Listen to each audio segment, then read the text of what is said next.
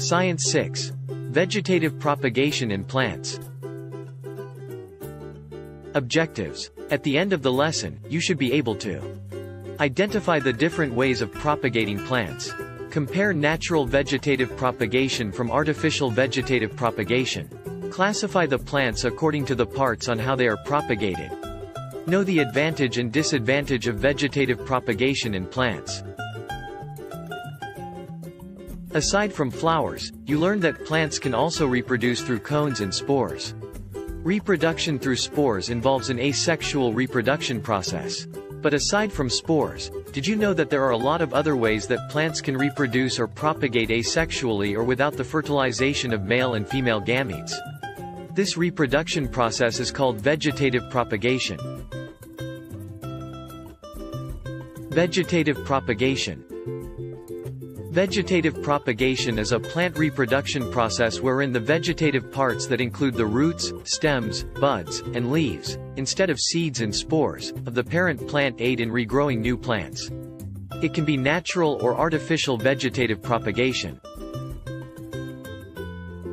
Natural vegetative propagation. Natural vegetative propagation is the process in which a new plant grows out of a mature plant without human intervention. Plants can grow from leaves. Some leaves develop buds, or areas where plantlets form, at their tips. These buds eventually develop roots. When the roots fall off and touch the ground, new plants grow and develop into adult. Examples are bryophyllum plants, like kalanchoe. Plants can grow from stems. A stem has nodes where leaves are attached and buds can grow. Stems generally grow above the ground. However, some plants have stems that grow underground. These are called modified stems. Plants with special stems include runners, tubers, bulbs, corms, and rhizomes. These plants propagate through their modified stems. Runners, also known as stolons, are horizontal stems that grow above the ground. Plantlets form along the stolon. Roots form where the stolon touches the ground. When a stolon with roots and plantlet breaks from the parent plant, the new plant grows independently.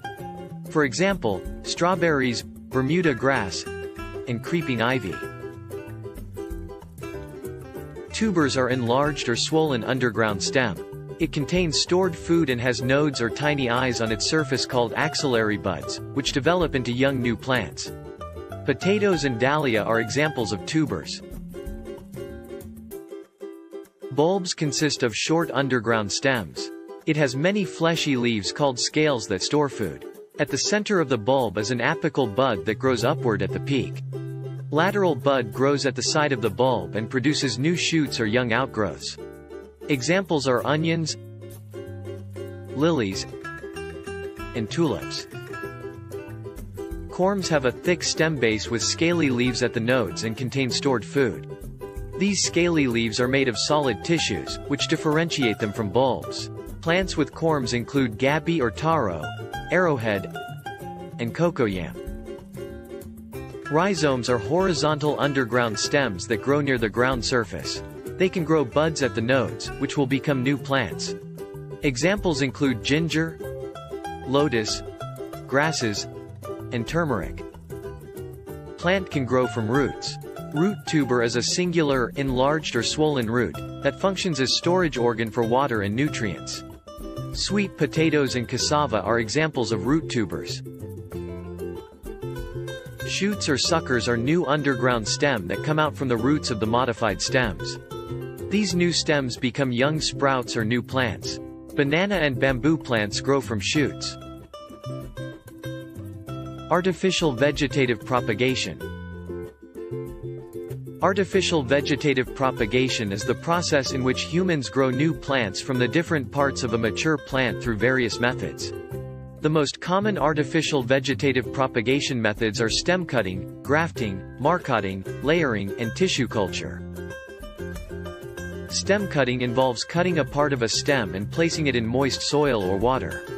When the stem takes root in the soil, it will grow a new plant of the same species.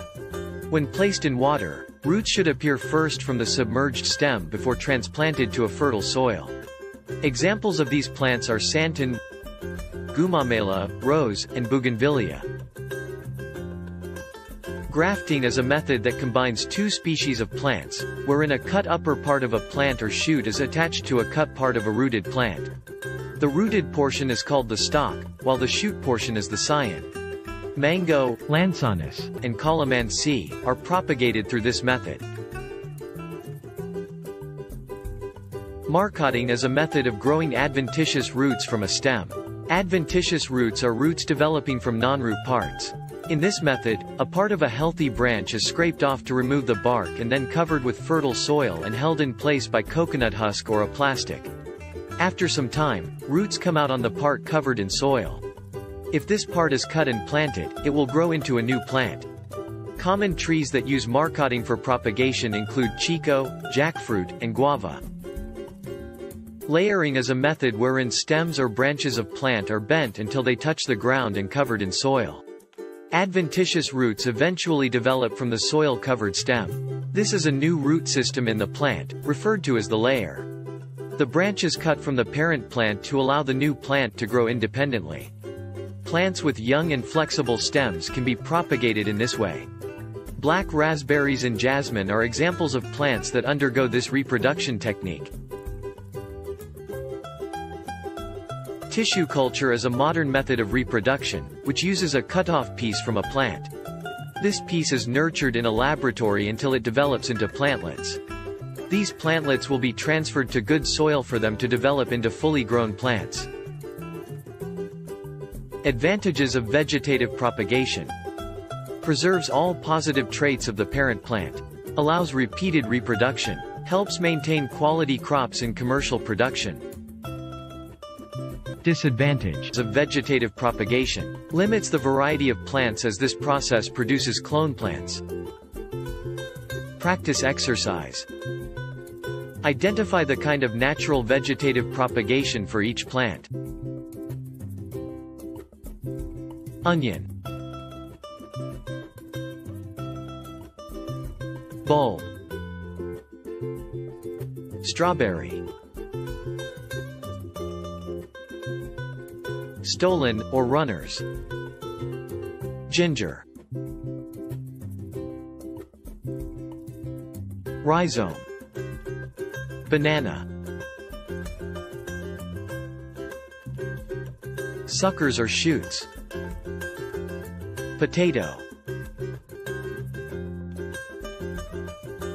Tuber.